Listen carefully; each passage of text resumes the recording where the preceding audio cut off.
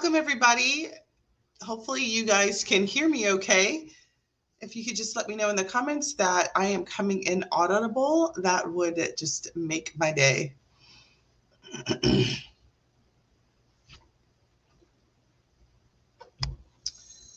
see if I can get chat.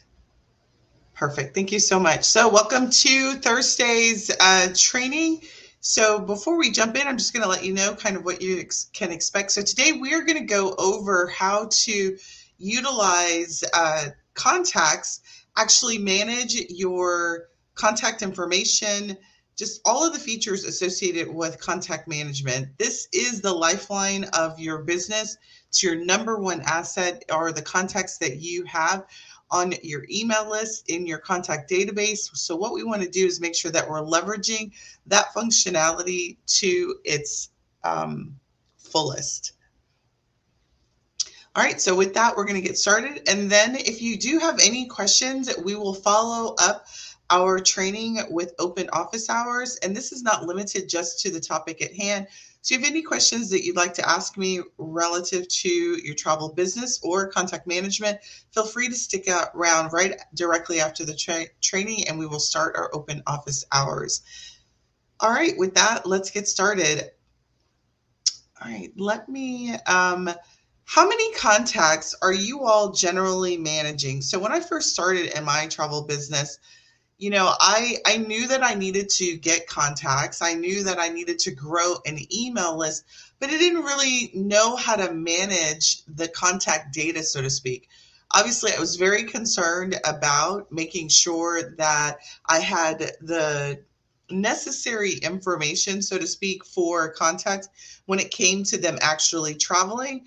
But beyond that, I really didn't have an idea what to do with the contacts, like how to manage them, how to stay engaged with them, all of that. And so what we really want to do is not only get the contact, but we want to also make sure that we're segmenting them. We're keeping really important information about the contacts available to us so that when we want to market to them in the future, or we want to group other people who have similar characteristics as them, we're able to find them. So with that, let's get started, and let me share my screen and show you. All right, so what we're going to do is I'm going to walk you through the entire functionality that's available inside of TravelPro Suite when it comes to contacts so that you can use it. Are we doing contacts or calendar today? I think we're supposed to be doing the calendar feature today. Hold on, I'm all confused. Let me see what our message is. I think it's contacts, right? Hold on. It may be calendars. But I'm ready to talk to you guys about contacts, aren't I? Hold on. I'm going to check. I think it's calendars today, not contacts. What'd you guys come here for? That's so funny. Calendars. So we're supposed to be talking about calendars. I think we talk about contacts next week. So let me reset. We're going to be talking about calendars. So how many of you guys are booking appointments? So I have actually tried a slew of different appointment booking products. I've used Calendly, I've used Acuity, I've used Google Native, I've used, I'm trying to think what other calendar. I think there was another one, Book Me Now calendar software. And so listen, the objective of your calendar, I'm so sorry, I'm a little thrown off. All right, so full transparency, I've not been feeling well the last couple of days, and I went to the doctor and I just got the results and I have COVID. So it just explains why I feel like the dump. So forgive me about the confusion. Today we're going to talk about calendars.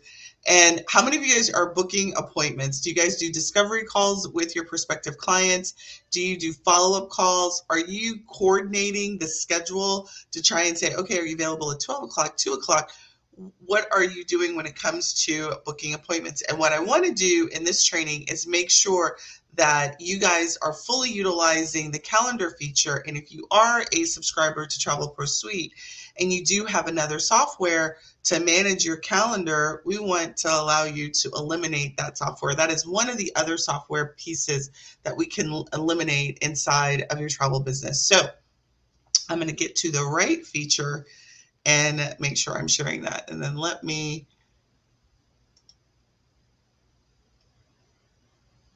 thank you. I appreciate that. I'm going to need it. I'm not like discombobulated, but I do like the right side. I'm not altogether feeling great on the right side of my body. All right, so calendars. How many of you guys are using a calendar system?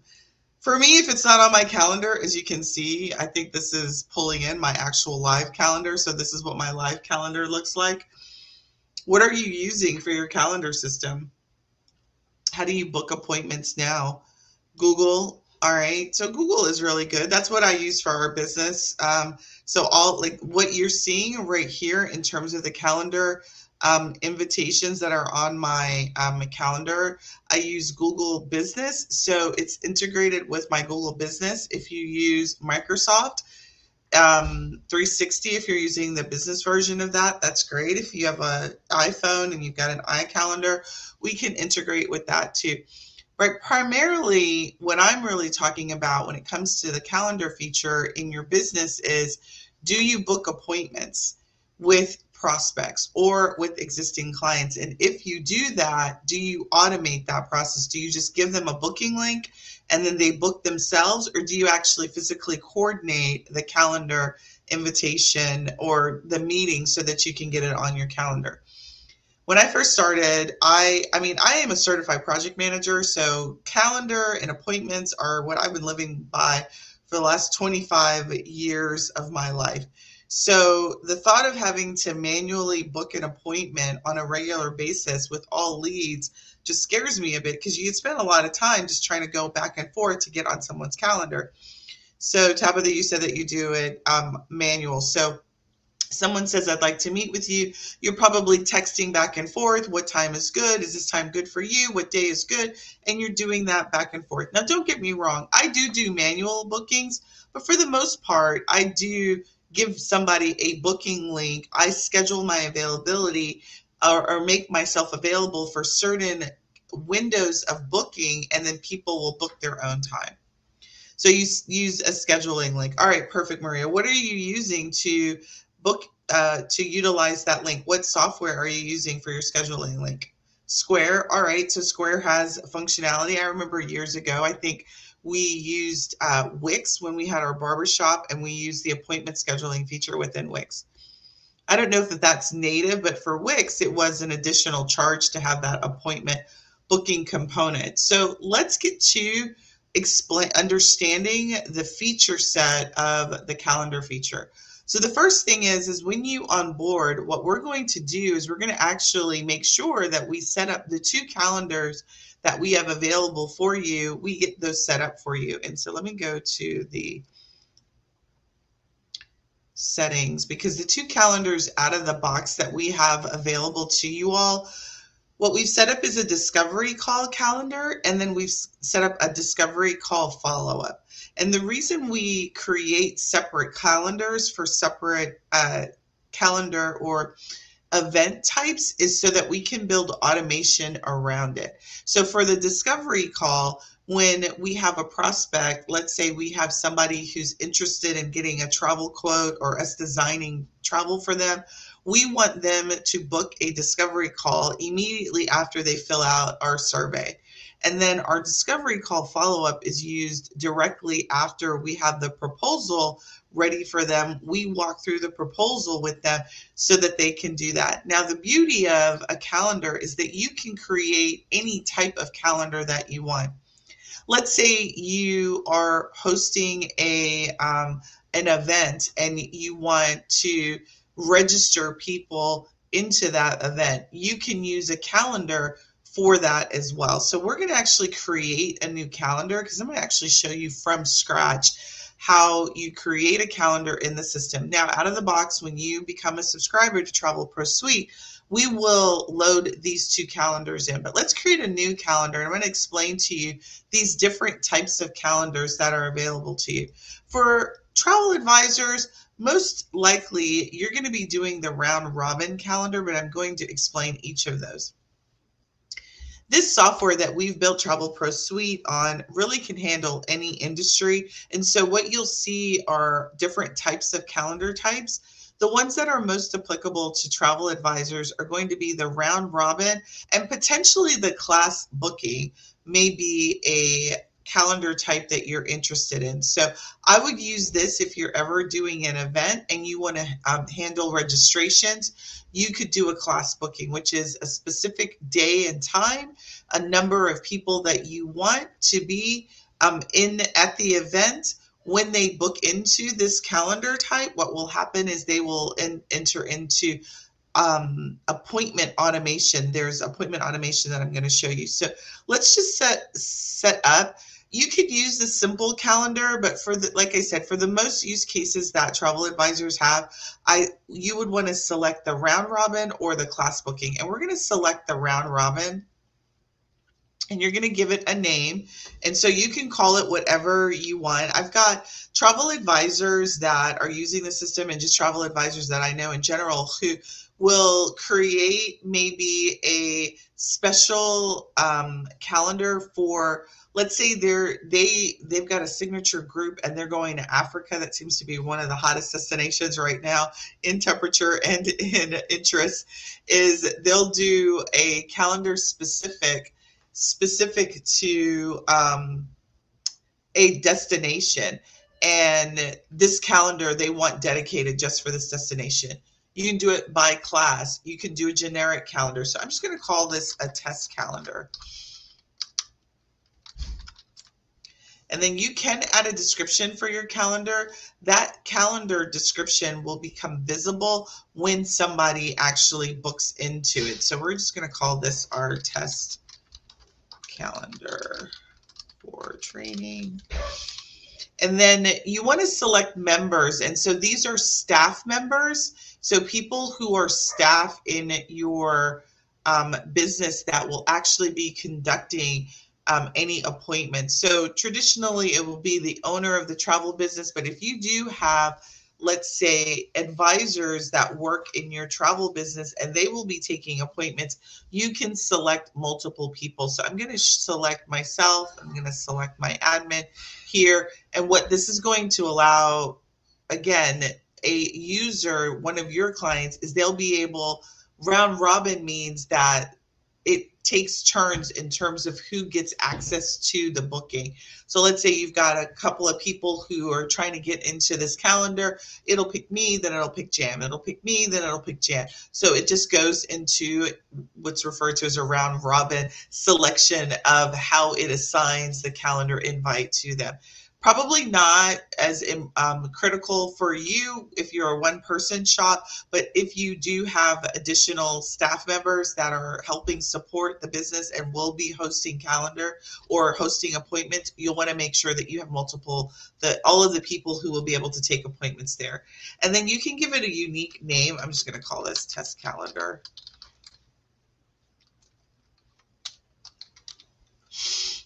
And then you'll give it a length, a duration. So we'll just keep this at 30 minutes, but you can set the appointment for as long as you want.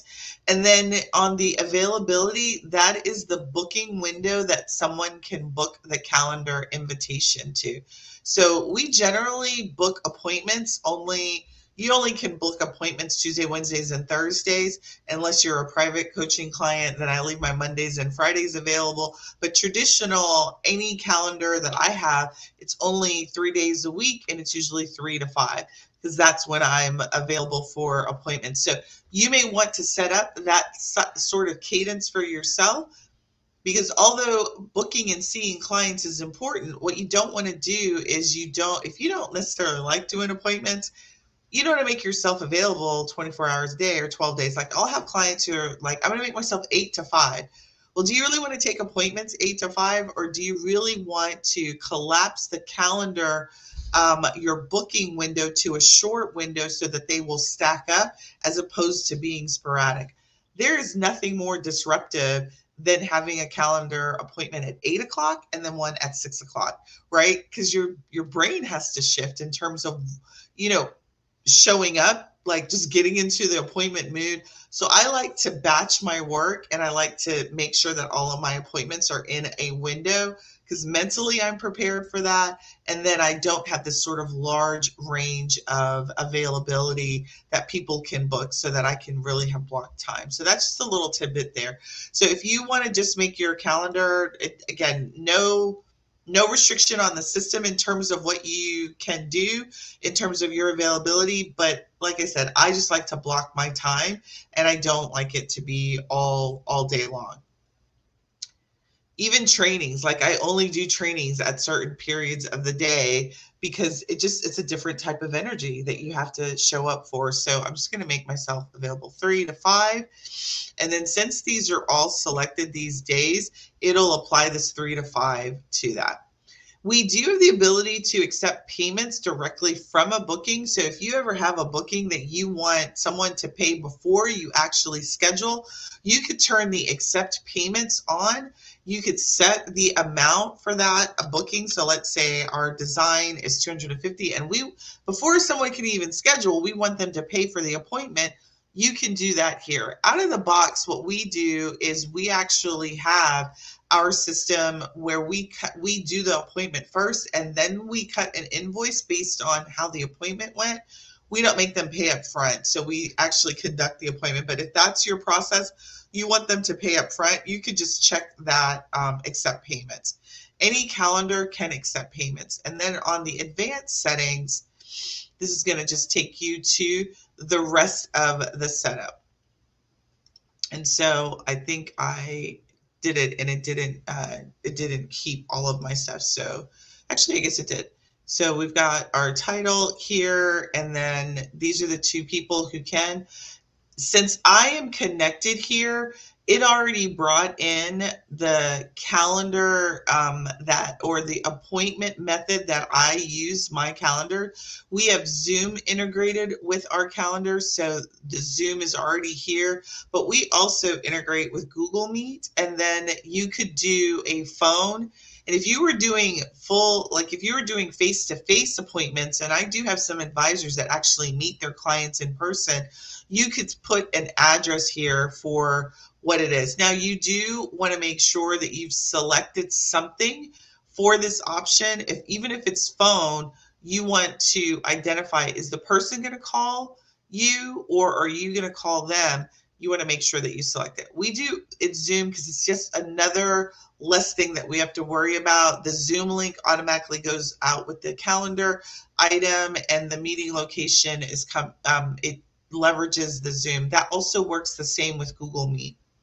You can then select your colors if you want for your calendar, and that's really an internal thing, so it'll show up. I've got multiple calendars showing up in my calendar view, so I like to color code so I know what is personal, like my doctor's appointments, business, or anything else.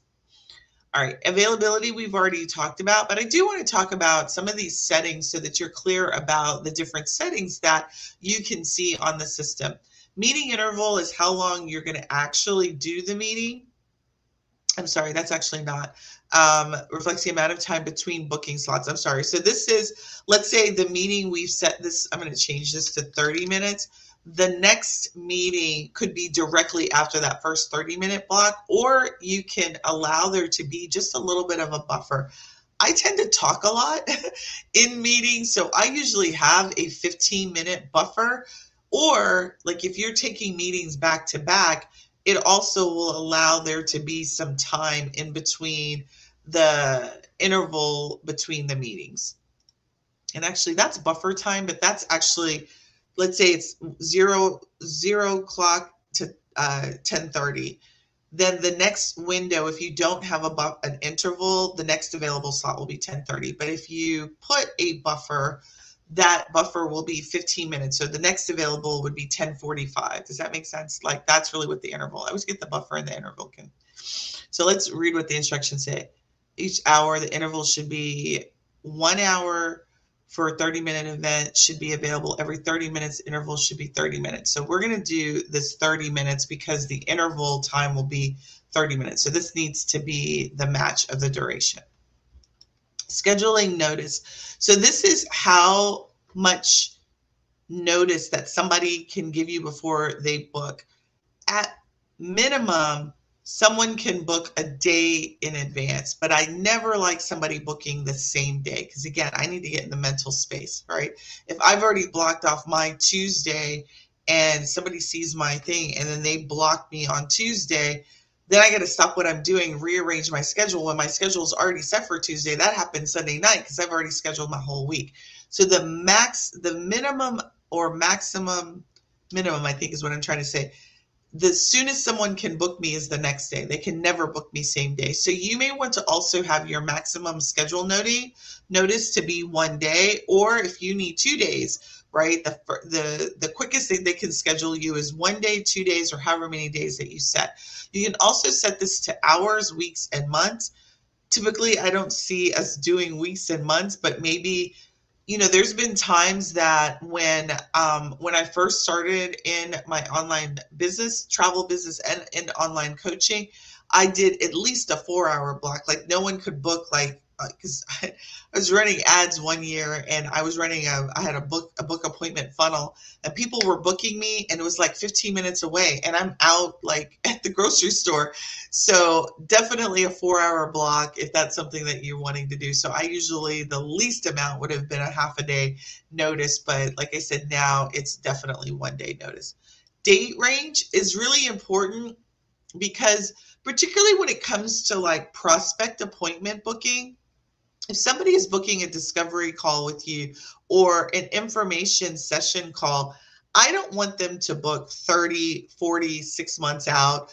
I only want them to book out about 7 days. And the reason why that is there's a psychology about that. If people book too far in advance, they have a tendency not to remember, and whatever excited them no longer excites them anymore, and then they don't show up. So I usually put a 7-day maximum range so they can only book out as far as 7 days in advance. Maximum booking per day is really a personal. How many book appointments do you want to take? I personally, again, I am a bit of an introvert. 4 appointments a day is about max I can take. So I usually set this at 4. If I'm in a heavy promotion cycle and we're promoting a lot of trips or a lot of services that particular week or month, I may up that to 5. I think the most amount of appointments I've ever done is 6 in a day. And I'm telling you, it's all day. Like I'm spent when I'm doing an all day booking like that. So maximum booking per day, maybe you'll want to set that. If 3 is your max, 4 is your max, whatever that is, that's personal. Maximum bookings per slot per user, 1 is going to be pretty much the setting that you're going to want to do there. And then pre-buffer time, this is before the appointment. Post-buffer is after the appointment. So again, this is where I was talking, like I am a bit of a talker, so I usually don't have a minimum or an upper and a lower buffer. I usually just do the back end buffer, which is the post. So I usually will do about 15 minutes. So that usually gives me about 15-minute cushion room just in case the appointment runs over. All right. And then your thank you message. So here you have the ability to define what you want to collect for your appointment. So we have some pre-designed forms here. Typically for a appointment, we're just collecting their first name, last name, email, and phone and any notes. But if you want to add some additional fields, you can do that, or you can design a form specifically for your appointment. Like let's say you have questions, survey questions that you want to ask somebody beforehand, you can do that here as well. So you can design a survey first and then ask them the questions before they book the appointment. This is a consent waiver. If you're collecting phone number, you want to have some sort of consent language so that they can consent to receiving text message. You can toggle this add guest on because this will then allow them to add a person to the appointment. You have the option of just having a thank you message here or actually sending somebody to another URL page or site page so that the person can go to a thank you or confirmation page. We typically on appointments, we send people to a redirected page. And if you do that, you just need to put the URL here. The reason that we do that is because we usually have a page that has a video on it that thanks them, gives them next steps. Maybe we invite them to a Facebook group or a community. So we just like to have that sort of real estate to have to tell them and nurture them a little bit more. So if you do not want them to go to a thank you page, you can just have a message, and this is the message that will pop up. If you have any sort of pixels like Facebook, you can put your pixel ID, and then when somebody books an appointment, it'll register the booked appointment event. I think it's an appointment event. You can auto-confirm new calendar meetings. So this means that when somebody books your appointment, it'll automatically confirm. If you toggle that off, what will happen is that you will still you'll get an appointment that will show in as a request, and then you'll need to manually go in and confirm it. I like to just have everything automatic, as much as I can automatic. And then again, I mentioned if you'd like to take payments, you can select the payment, select the amount, and then put the description that's going to show up on the payment. You can test the payment option, so you can keep it in test mode until you're ready to turn it on live. So once you create the appointment calendar, you can then turn it in test, and then test to make sure that it's working the way that you want it, and then turn it on live. Notifications and additional options. Here, I'm going to start at the top. This will be just an acknowledgement email that will just let people know that yes, we've received your appointment booking. Thank you. And it'll have their confirmation and appointment details in the email. You can identify who will receive the notification. I typically like to have the contact, and if they have a guest, and the assigned user. The assigned user is going to be you, because you're the person who's going to actually get the assigned appointment. And then if you have additional emails that you want to add in terms of getting the notification, let's say you have an admin who's going to do that, you can add their email address here as well. I typically do not let Google send out my reminder notifications, because we have appointment automation email series that already is set up.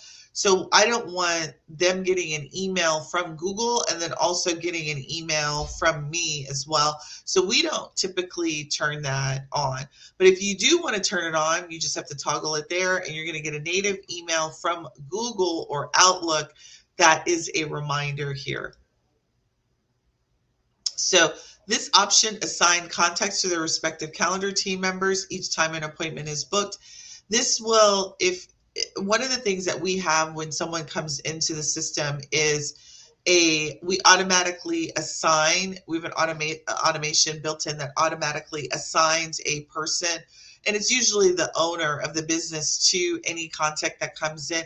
This just says that as the person is assigned to a person, that's who the appointment's going to get booked with. So we'll check that, and then skip assigning contact if the contact already has an assignment. We're going to check that too. So let's say we have 3 people and the round robin, I'm next in the round robin, but it's already assigned to Jam. What this feature is doing is it's not going to assign it to me. It's going to skip me, and it's going to automatically assign it to Jam, because she's already assigned to the contact. So I like having this feature checked as well. I like having the allow rescheduling of meeting, because when the notice goes out to the client, when we send out the automations, they can reschedule the appointment. But if you don't want them to reschedule and you want them to contact you directly, you can toggle that off. And then you can set this to be, let's say they can't reschedule. This is really good for like heavy service provider industries. We're not that type of industry. So you can let that be 30 minutes or an hour before the appointment they can reschedule before that time. And then you can also allow them to cancel the meeting as well. And that link will be available in the email automation that's there. And then you can set the same thing. They can cancel up to 60 minutes or 30 minutes before the appointment. I typically leave this blank because my appointments aren't, they are usually pre-sales appointments, so they're not tied directly to When we had a barber shop, it was like you couldn't cancel until you had 24 hours. All right. And then you notice in this additional notes, we're bringing in these links. So when the email goes out to the client, it's going to automatically have the cancellation link. It's going to have the reschedule link, and that's going to be a part of that. And then on the customization, you can change the colors. So you can change the buttons to be whatever color you want. You can put your brand colors here. I typically, because we use different descriptions, such as duration time and recurring details, you can toggle any of these features off. I usually keep them on. And then I'm going to just save this just because I like to save things. And then we're going to actually see what the widget looks like once it's done. I'm going to go back and edit that and just show you that you can select the widget. You can preview it. So we were right here in customization. This is the widget here, and then we can preview what it looks like. And so this is what, so you see the description comes up here. My calendar doesn't have any availability, so it's not going to bring that up. So what would happen, but you see I didn't put an amount here, but if my availability was set and available, it would then show slots for availability. And then you can set the time zone too. But this is pulling in my time zone. So, but when a person, let's say I'm in Eastern and somebody is in Pacific, it will look at Pacific, their availability, but translate that for the availability that I've set for Eastern. So it automatically will do that. So that's what the preview looks like. So one of the things that you'll need to do once you are done with your calendar is you'll want to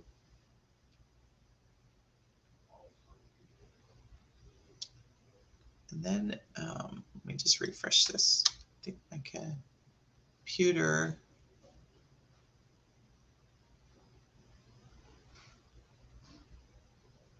All right, so now that we've got the calendar, one of the things that we can do here is, since we finished it, it activated it, but you can always deactivate a calendar. So let's say you want to retire the calendar, you can deactivate it.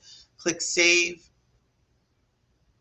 and then you see that the status is draft. And then you can just go in here and you can activate it again. You can share the calendar. This is where you get the links for the calendar. So I typically share the permanent link. So if I ever change the slug or the URL, this permanent link, if I've put it in emails or buttons or anything like that, doesn't matter if I ever change this, this link will always be constant. So you can use the link. You can also get a one-time link that is only available for one time. But typically what we do in our calendars on our pages are, let's say we have a booking page, we will embed the code so that the calendar just appears right there on a sales page or a funnel page, any sort of site page. We'll just copy this code and embed the calendar on our website pages or funnel pages. You also have the ability to create a group. So if you have, we do pre-sales, we have event calendars, and so you can create a group and then assign a calendar to a group. We have a group already. I think it's our requests group, and that's where those two calendars reside. You can have an unlimited number of groups and set up calendars for those groups. That is pretty much the calendar feature. And then I'm going to go back. This is the actual setup. Then I'm going to go back to the main menu and then go to calendars. And then we've already, in the settings, we've integrated our Google and our personal calendars, so that, again, this is from the perspective of the user of your system. So if you have staff members, they may have their calendar integrated and it'll see this calendar. So I'm not really sure why it keeps spinning like this. So I'm just going to refresh my screen. Always when I'm sharing, there's always a bit of a...